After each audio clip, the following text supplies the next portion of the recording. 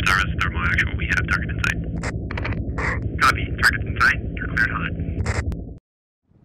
Marines and police officers with the Provost Marshal's office conducted annual Taser training aboard Marine Corps Air Station Miramar July 18th. It's really important because it adds another tool to your toolbox as far as a non-lethal means of containing a situation. So instead of going straight to your lethal weapon or just going hands-on, in between that, there's different things you can use, and one of those is the Taser. Once tased, the electrical current contracts the muscles, immobilizing the body. This is called neuromuscular incapacitation. If you have experience of getting tased, you can sort of take that to court and explain, well, sir, have you ever been tased, or ma'am, have you ever been tased?